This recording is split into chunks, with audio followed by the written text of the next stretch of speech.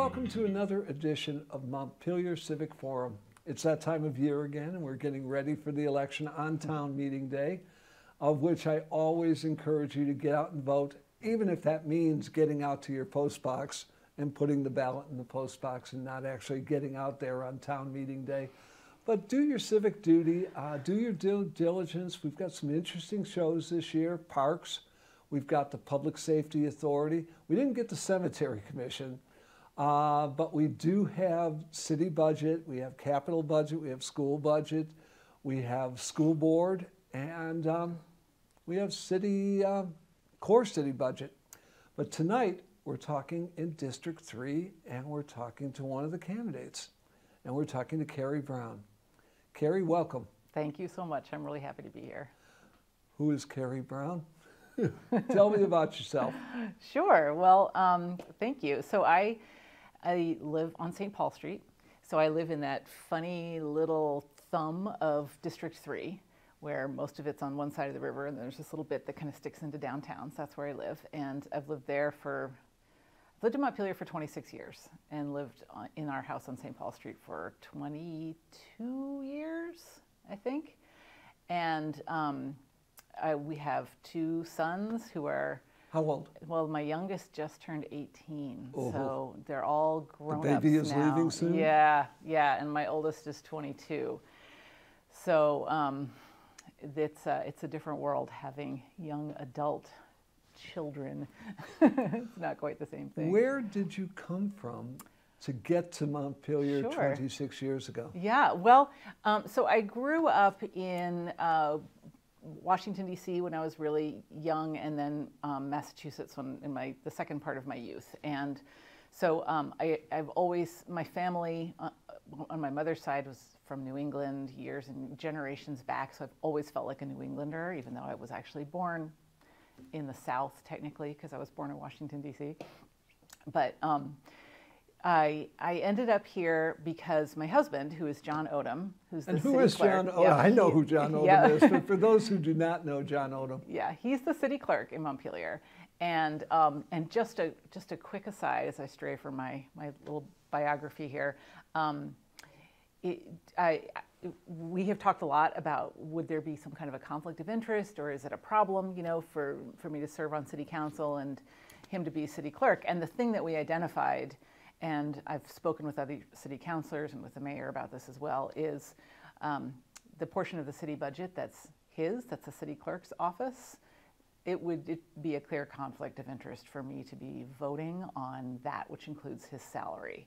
So I would recuse myself from that portion of the budget, and that could easily be separated out so that I didn't have to vote on that. But so you could still vote on the total budget after that had been settled? Exactly. And I mean, this is just how I envision solving that problem. And if there's another better, more elegant way to do it that we need to work out later with city staff and with city council, that's fine. But at any rate, this is something that we've thought about and addressed. Now, 26 years ago, did you meet John here?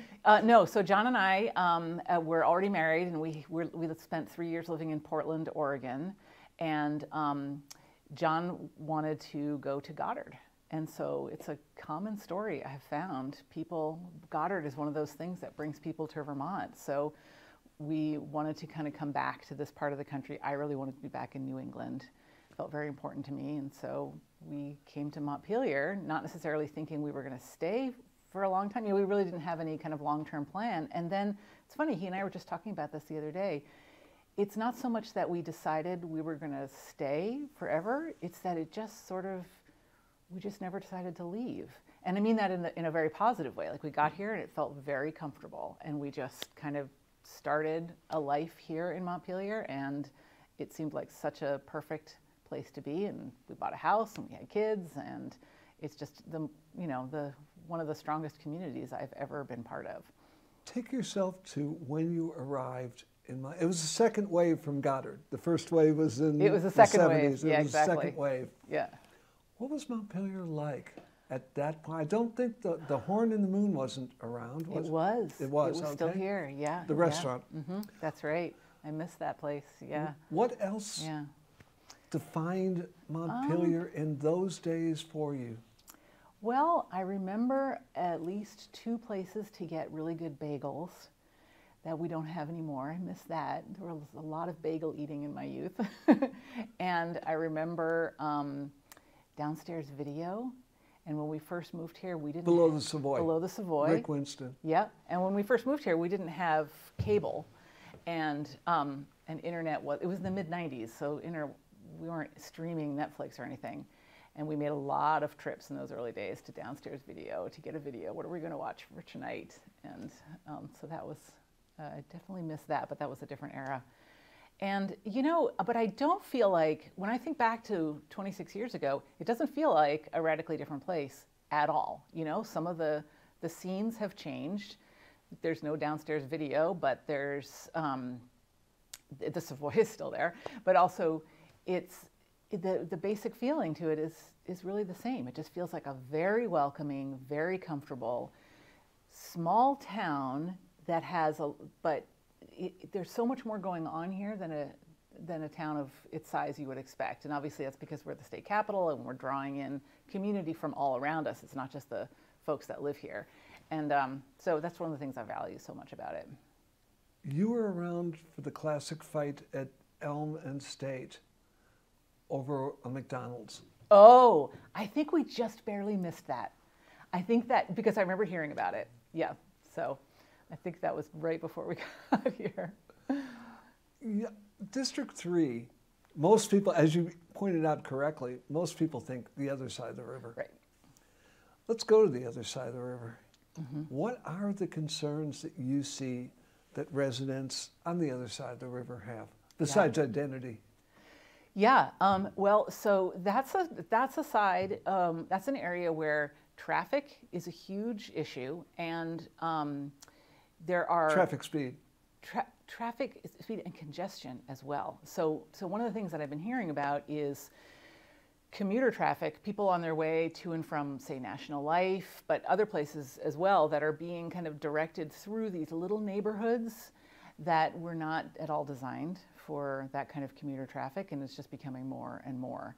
And so I know that's a concern for people in some of these quiet little neighborhoods who are seeing lots of traffic back up around rush hour and seeing rush hours happen, you know, which that's something that didn't happen 26 years ago. Didn't have any sense of rush hour in Montpelier, and you definitely get that now. And so that's definitely something that I hear about. And I know that with the proposed housing developments that they're talking about on Northfield Street, that's a huge concern for some of the folks who are living right around there, is what is that going to do to the traffic? Is it going to be, you know, Derby Drive going to be just solid cars, as well as just kind of that, that feel of the neighborhood, you know, as well. And then another thing that I hear, and the speed limit on Berlin Street, of course, is something that has been a really hot button issue that I think a lot of folks on Berlin Street don't feel is completely settled yet. But they feel at least something was done on it. Yeah. I mean, yeah. the neighborhood worked long and hard for that one. Yeah, exactly. And so that was a big win in a lot of people's eyes.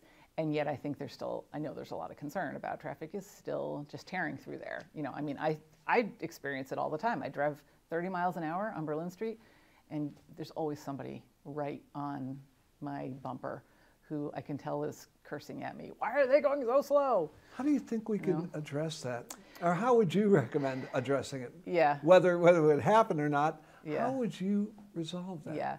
I mean, I think that I mean, we do have the flashing, you know, speed limit. So having a sign that flashes that tells you how fast you're actually going, those are incredibly helpful for helping people to slow down, because you, especially on a street like that, when you're coming downhill, even more so when you really just don't realize quite how fast you're going. And I also think it's just going to take some time for people to just kind of get used to the fact that that's actually what the speed limit is there. And with ongoing enforcement, I'm hopeful that that will just become a shift there. But it is hard because it feels like a kind of a throughway, you know, and people are trying to get to work, trying to get to school. What do we do about Sherwood? What do we do about Sherwood? Which is the cut through. Yeah, I know that one. There down to 302. Yeah. And imagine how those neighbors feel. Yeah, because people are cutting through there to get there. Yeah, I think that's a good example of one of those smaller neighborhoods that's taking a lot more traffic than it's probably designed for. So I'm not a traffic expert. I don't know exactly what we need to do about that, but that's the kind of thing that I think as we're thinking about overall infrastructure and any kind of development to that we need to be thinking about. Would speed doing those bumps, studies. I've heard people. I mean, maybe. I mean, not on Berlin Street. No, not right? certainly not on Berlin Street. That wouldn't work, but maybe in some Sherwood. of these smaller, maybe Sherwood. Yeah, I mean, it's pretty windy, you know, and so that's not going to cut down on the number of cars that are going through there. No, but it might slow it down a tad. Yeah. District 3 is interesting because the housing stock is so different than District 2. And in a sense, District 1 is a more recent housing stock, but District 3 is. If there's any part of town that's vaguely affordable, it's District 3. What do you think about the housing stock and what the city can do for homeowners in District 3? Because the problems are so different than homeowners in District 2 that have homes from the early 20th century. This is from the mid 20th century, and at this point, things are going wrong, you know, at the 70-year mark that are different than things going wrong in the 100-year mark. Do you mean with people's individual houses? Yeah, with people's individual houses, Yeah. with the plumbing, with Yeah. the furnaces. How can we reach out to those homeowners? We reach out currently and do help with energy adjustments and things like that. Would you see the push towards energy conservation extending to those houses on the other side? Yeah, absolutely. I mean, there aren't any houses that's not going to be appropriate for. And in terms of, again, this is an area where you're going to hit me not knowing the details about the kind of financing that's available, or, you know, financial support. But upgrading a house to increase its energy efficiency there are some things you can do that don't cost a lot of money, but for the things that are really going to make a big difference, it's a pretty significant investment. And so it's trying to do whatever we can to make sure that there is some kind of support for as wide a range of people as possible, I think is important. And so this is the kind of thing where Montpelier doesn't have the funding to be able to do this by itself, but there's support at the state level, and hopefully there's some kind of other support that we can advocate for that might be helpful with that. I also think that as we're looking at our infrastructure upgrades and developments, we need to be thinking about exactly the kind of thing that you're saying, where you've got a house. It's a different kind of situation in a neighborhood with 150-year-old houses than a neighborhood with 50, 75-year-old houses. And so just to be conscious of that, whatever it is that we're putting into place or we're upgrading, that it's going to be something that makes sense still in whatever way we can 50 years from now, 100 years from now, as much as we can predict that, rather than just kind of patching up what we have and hoping for the best. Well, we have a new energy consultant position that's been written into the budget. Yeah. Would you see that consultant steering towards your neighborhood, steering towards the neighborhood on the other side? I hope so. Yeah, absolutely. Because I think that you're absolutely right. There's a different kind of houses over there, different kind of housing stock, and the infrastructure needs are going to be different. So I hope so.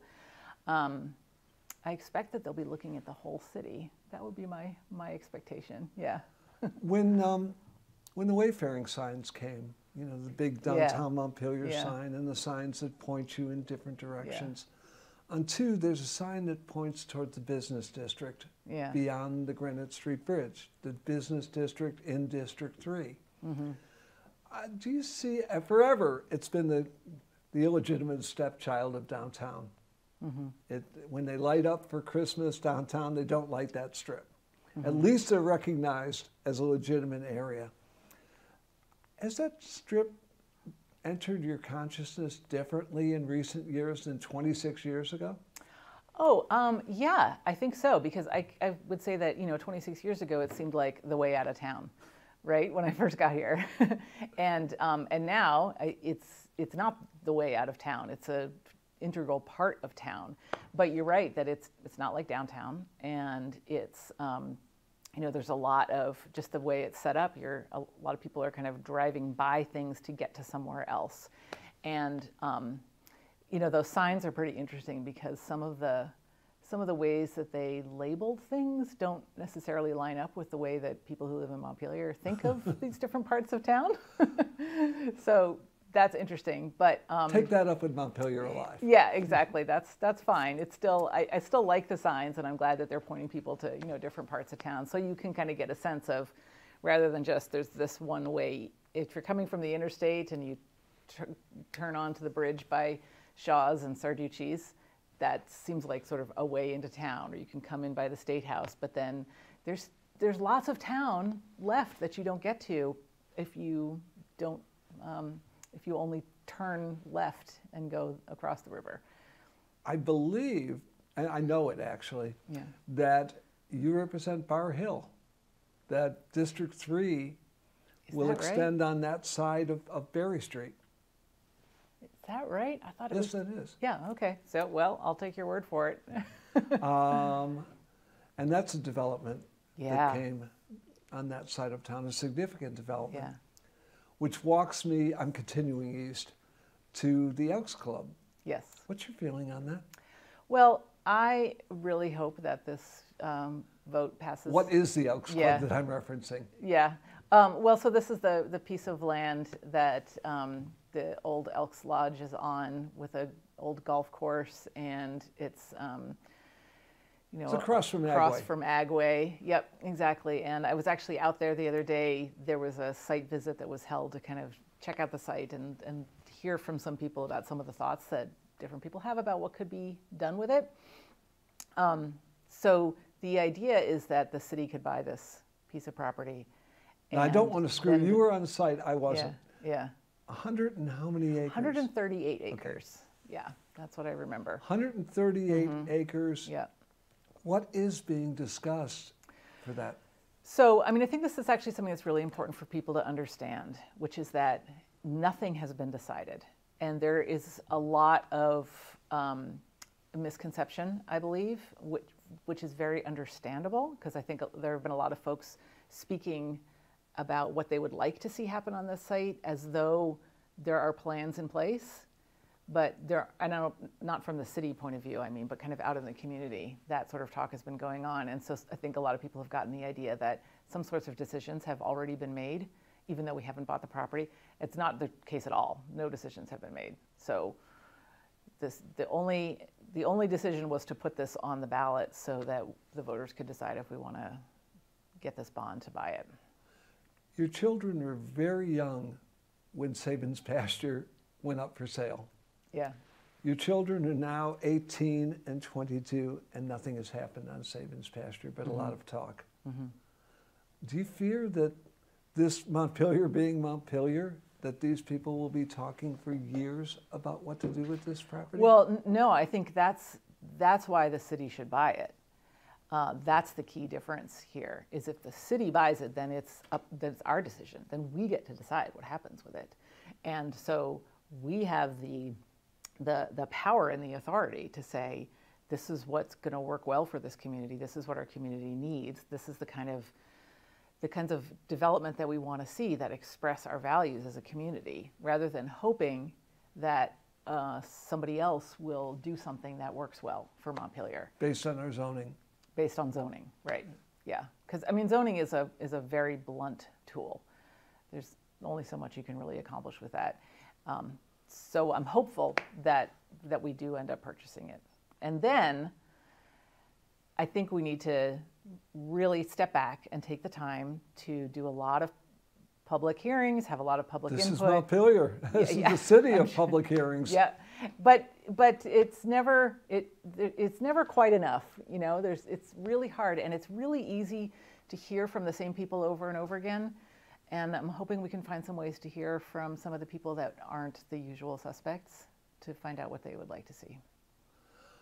The city budget, school budget, taxes in general. This is an expensive place to live. It's a very expensive place to rent. Yeah. Do you have concern about a city budget that's $9.5 9.7%, and a school budget that's 4.5%? So my concerns are about affordability overall, and property taxes are a piece of that, but they're just one piece. And so I'm concerned about high rents, I'm concerned about the high cost of purchasing a home, as well as high property taxes, which are just really just one component of the expense of living in Montpelier. So in general, when it comes to the budget, what I would really like it if we could kind of step back from our usual way of thinking about budgeting and start from the end of what is it that we need and what is it that we want to do, and then think about how do we find the money to be able to do that, rather than starting from the point of view of how much money do we have and what can we do with it. And it doesn't mean that we can, come up with pie in the sky visions. I was just about to say, doesn't that end up Yeah. with a gated community? Yeah, I don't know. That's an interesting question, because I don't know. I don't really follow. What I was saying is that if taxes, first of all, housing is so expensive around here that I assume that people will be, excuse me, Zach, I assume that people will be moving from other communities where the housing is a lot more than it is here, and moving into our housing, and gradually lower income Montpelierites whose equity is sitting in that home will be replaced by two-income families, and basically we will gentrify to some degree. I'm worried about that. I'm very worried about that. Yeah. I think that's a serious concern for Montpelier. I think that's a direction we are already starting to head in.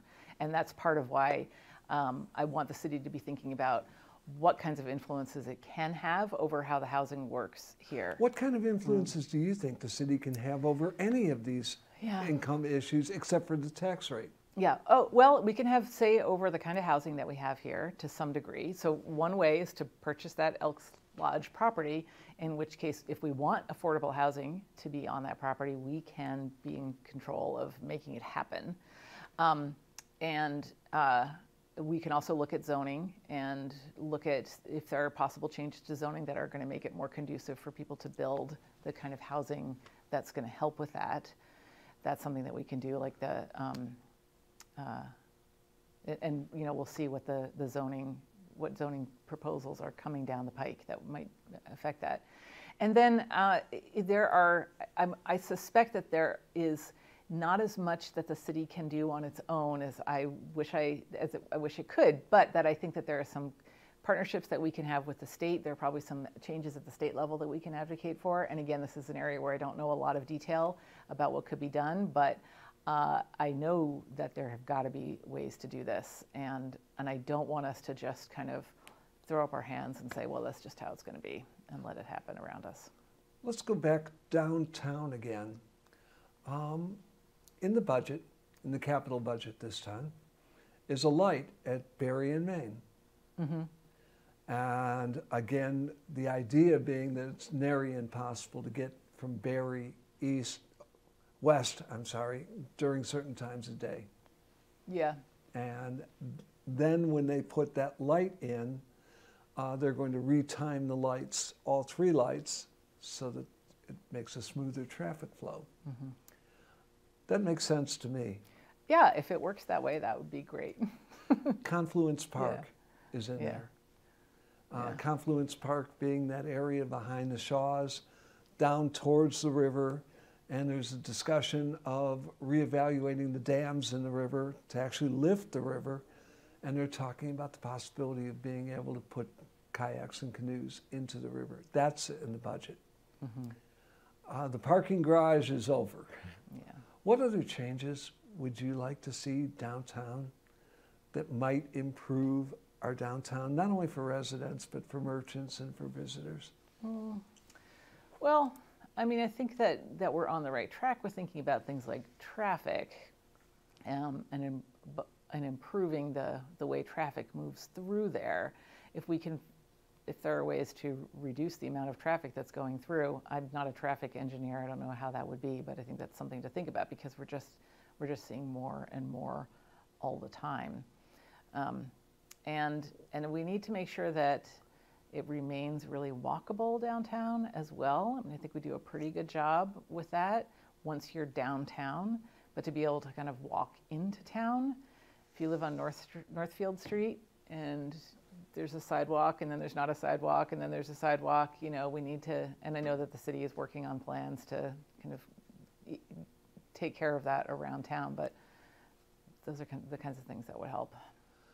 In the last year, we got rid of the school resource officer. Mm-hmm. We set up a committee that was studying Montpelier policing. Mm-hmm. What's your feeling on the Montpelier police and its relationship with the schools and with the public in general?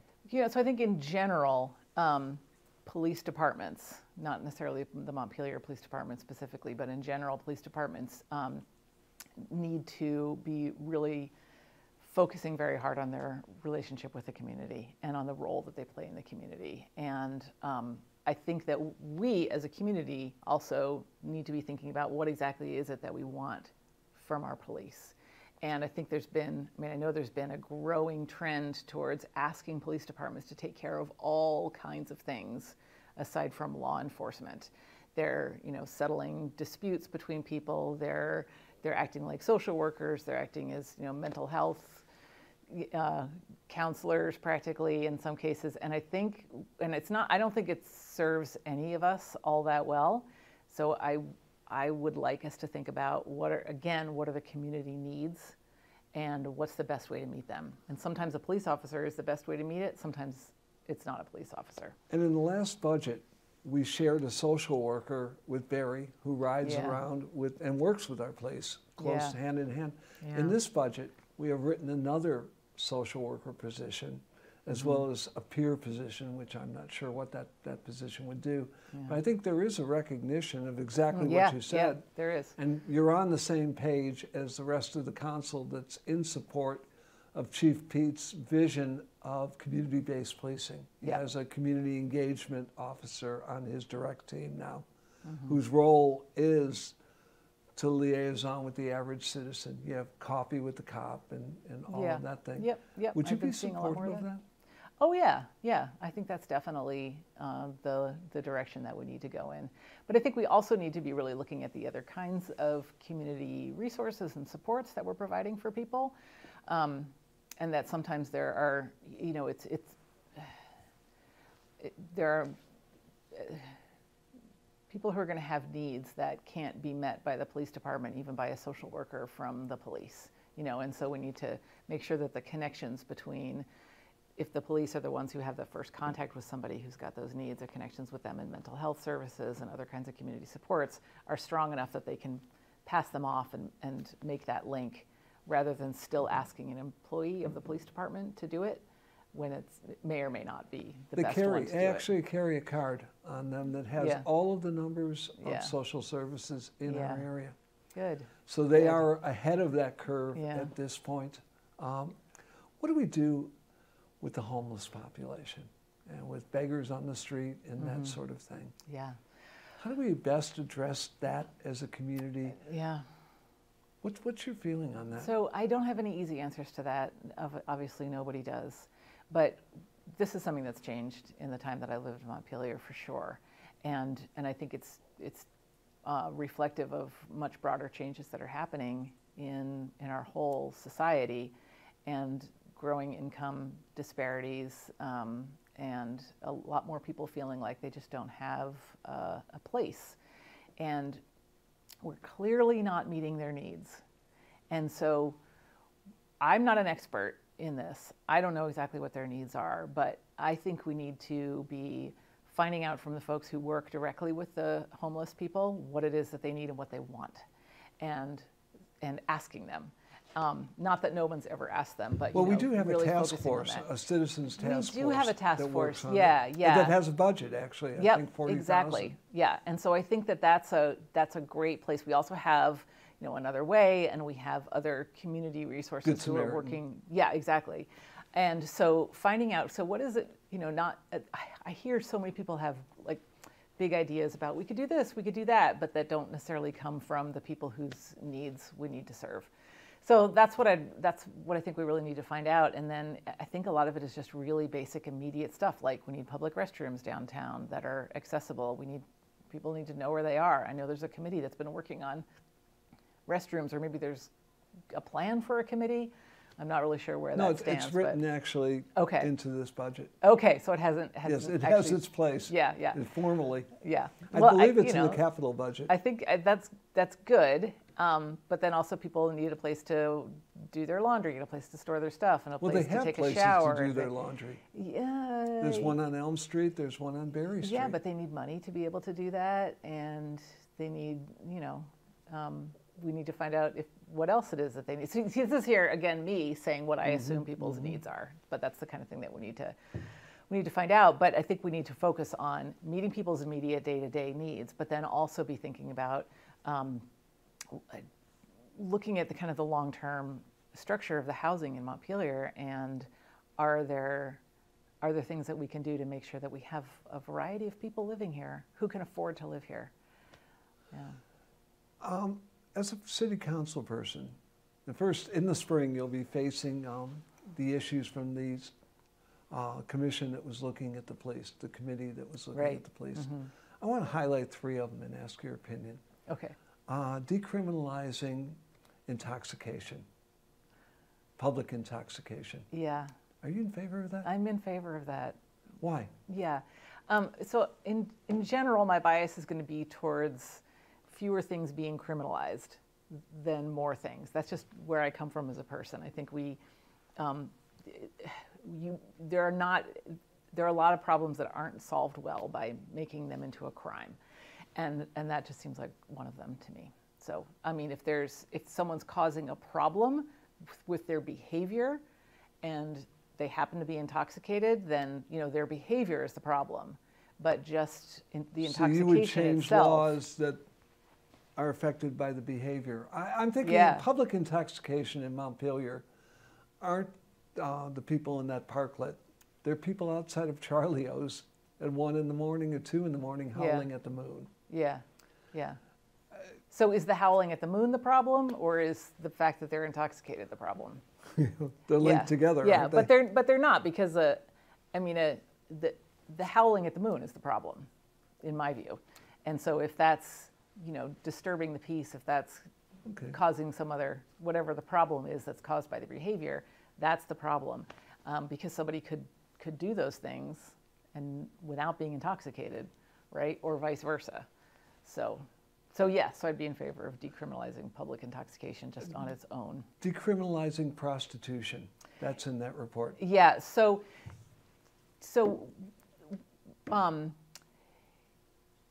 we have an ordinance. We have an ordinance and we have state law on it. And we have an interesting ordinance that says that women in Montpelier can't be prostitutes. It's fine for men to be prostitutes, apparently, in Montpelier. Under state law, they can't. But under state law, nobody can be a prostitute. And so the state law covers all of that. And so it really doesn't matter whether we have that in our ordinances or not. So there's no... So this is a vestigial law, is what you're saying? It is. And there's no real... If we want to have the question about... we can't really have that conversation about should prostitution be legal or not in Montpelier, because that's decided at the state level. We could have that conversation at the state level, and there are lots of people who are trying to have that conversation at the state level. But at the Montpelier level, it doesn't really matter whether it's in there or not. We can talk about getting rid of laws that are arcane. We can get rid of that law because it's moot. It doesn't matter whether we can't get rid of that ordinance because it doesn't affect anything.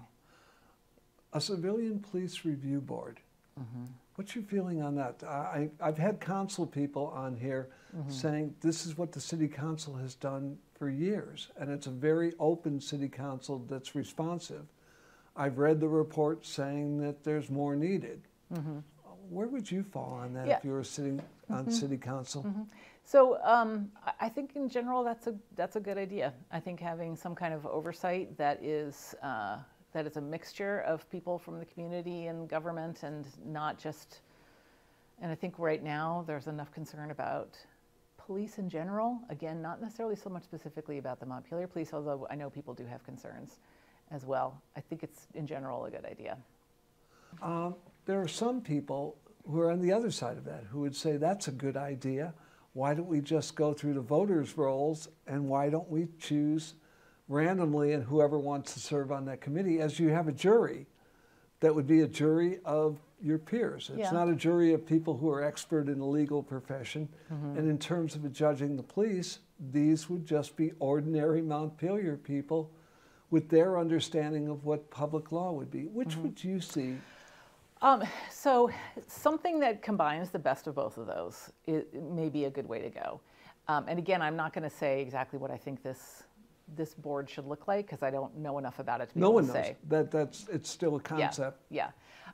But in general, like at the state level, so I work for the state, and so I see a lot of, in the legislature, they're creating commissions and boards and task forces and working groups all the time.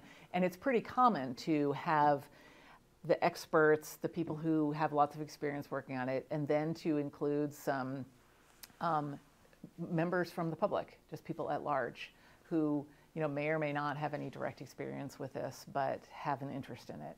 And so I do think that can often be a really good way to go about it, but I wouldn't want to just, make it all one or the other. If you were on council people are not only on council, they're on committees. Yep. Which one would you like? There's so many committees. There's the parks. Yeah. There's the libraries. There's the homeless task force. Yeah. There's a plethora of recreation. There's a plethora of places that council people. Which would you find your interest in? Yeah, I mean, I'm really, really drawn towards issues around housing and homelessness and just access to being able to live in Montpelier. So that's really where I'm very interested right now. But I mean, honestly, all of it sounds interesting to me if I just sit down and think about it. And so I'll be happy wherever I end up. I don't know what the process is for deciding who gets on which committees.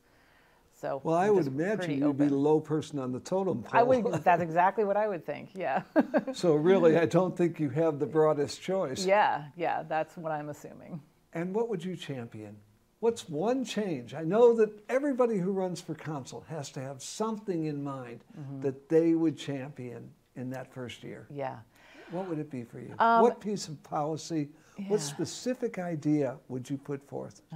Well, as I mentioned before about our budgeting process, I would really like us to think about a needs-based budget process where we're really thinking about what are the needs of our community and then think about how we go about meeting them.